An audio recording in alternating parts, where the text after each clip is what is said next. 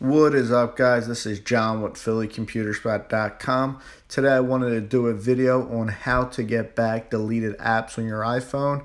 I did one about 7 years ago, but Apple has updated their iOS quite a few times. So I just wanted to do a refresh on this video so that you guys just coming to iPhone know how to get back deleted apps. So first, what you're going to want to do is locate your App Store app. Go ahead and open that up, and you're going to come to the Today page.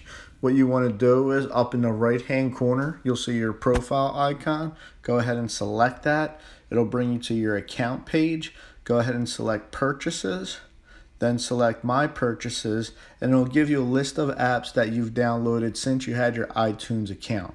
What you'll want to do at this point is just go ahead and select the little download button. Once that downloads, you'll be able to go to your home screen and you'll see that app being downloaded. And of course, once it's fully installed, you'll be able to go ahead and open that app. And that is how you get back your deleted apps. Please stay tuned for more videos.